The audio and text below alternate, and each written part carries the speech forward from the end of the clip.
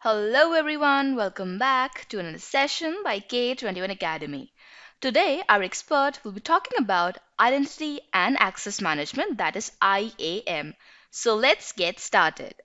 Hey there, so welcome back. And in this lesson, we're going to look at Identity and Access Management Service, which helps in securing, which stands for users, groups. How do you secure your resources? Everything about that in Identity and Access Management. So, what is IAM Service? It's a security control for individuals or a group of users access to all your AWS resources, be it like storage, networking, your databases, your Linux virtual machines, networking, all application services, everything that you are doing on or you can do in AWS cloud. How do you access that is about identity and access management. There's other things as well like your key management, but we'll in this lesson we're going to focus on the core IAM services, which are your users, groups, roles, and policies. So what are these? We'll look into that. And you control your passwords. Multi-factor authentication, we'll cover that as well. What is multi-factor authentication and so on. Your access keys and all those services under identity and access management. So first, let's begin with the overview about these four main things within AWS, which is users, groups, policies, and roles.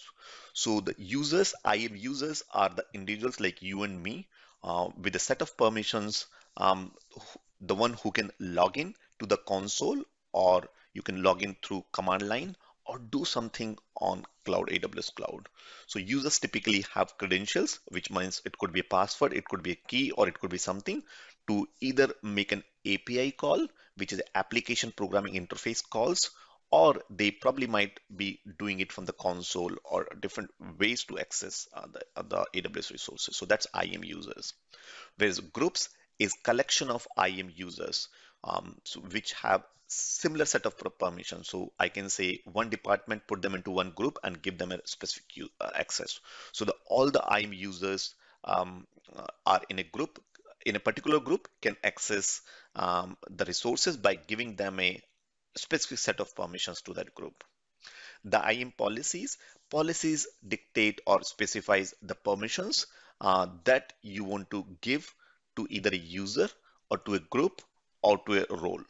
And then IAM role is a set of permissions that you assign so that you can make a request to that AWS service. Request could be accessing it, deleting it, creating it, maybe editing it. So set of permissions that you can apply, and then that role can be assigned to either a user or to a group or to an application or maybe a service itself. So role is something similar to user on which you can apply the permissions, but the major difference between user and a role is that user will have a credential, which means either a key or a password or something to log in or access those resources, whereas role is just a set of resources. You don't log in through that role. That role is assigned to a user or a set of a resource. I hope that makes sense. Now, let me go and show it to you on the console where you will be able to create or manage these. Just play with them. We'll have, depending on which guide you're picking, we might be definitely playing with some users and groups and permissions and policies and so on. So I'm on the console. So I'm going to first pick up from here identity and access management, and which is under security identity IAM. Or you simply go here and search for IAM and then click on this service, which is manage access to the AWS resources. And this is where you have groups, users, roles, policies, and there are other things as well. But let me go and go to, and if you want to do multi-factor authentication, what are those? I'll cover that in a minute. But first, let's go to here, users. And right now, I don't have any IAM user, and we'll cover that brings to the next point, what is a users? And if you see here now, on the top here, you see my region, which I talk about is a global. So my users identity and access management is a global service, which is applicable for all entire region, all the regions. It's not specific to a specific region. So it's a global service, and IAM does not require any region selection. That's why, because it's a global service. So this was users, groups, policies, roles. Let's first look at AWS users. As I said earlier, user um, is an identity that can access AWS resources, and you set permissions on that user. That user could you can integrate with external directory services like Microsoft Active Directory, or integrate with and you can log in via externally as well on that users.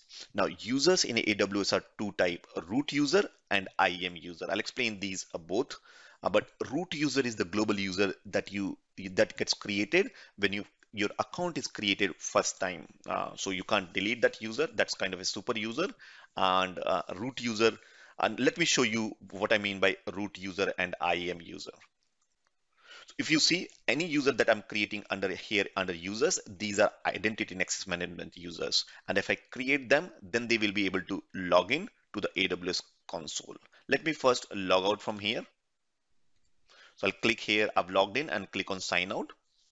And when I'm trying to sign into the console, if you see first time you're logging in, it says root user.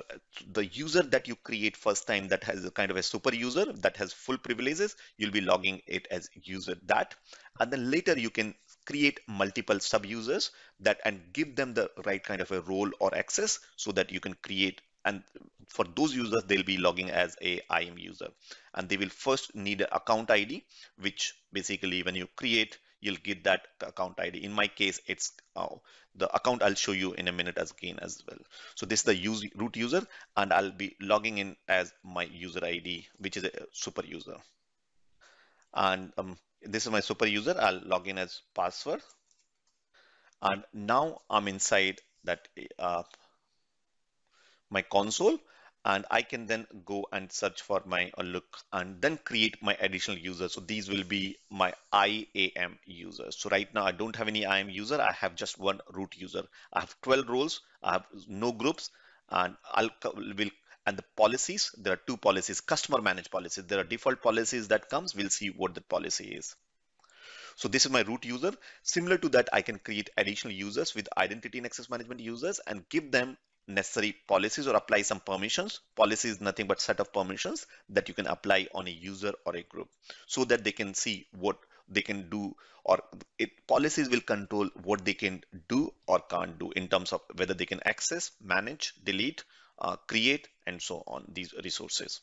Now, MFA stands for multi-factor authentication. So when you saw that I was logging in, I was just logging in with the user ID, but single password only. This only thing was I was just giving my password, and that's not secure. So what I can do is I can come here and enable multi-factor authentication. So when they are logging in, it's going to prompt them for more than one password. It's not just password, it'll prompt me password, but one more factor of authentication, which means that could be my a one-time token, which I can get on an app like Google Authenticator, or a message on my phone, or an email message, or a token on my email. So that's multi-factor authentication. We'll have a labs later in the program for you how to enable multi-factor authentication. Now, group is nothing but collection of users on which you can apply the policies. So that rather than giving permissions on individual users, you can put them into groups, so you can then apply policies on that. Now, policy is nothing but set of instructions or permissions which will grant necessary access on resources. Resources could be, in this case, bucket, which is nothing but my storage, a simple storage service, a bucket. Or you can also granularize them and say, I have a full access, I have a read-only access, I have specific access you can grant. And then finally, a role. So role is, as I said earlier, is an identity that you can create in your account that's specific and that has specific permissions. So in this particular case, I've created a role. For example, in this diagram here, I've created a role called AWS service role for Amazon EKS. EKS is a Kubernetes service. So I'm creating a role which will give them permissions to manage my Elastic Kubernetes service. And whosoever has that role, whether it's a user or it's a group or it's an instance, that particular identity will be able to work on that or will have those permissions.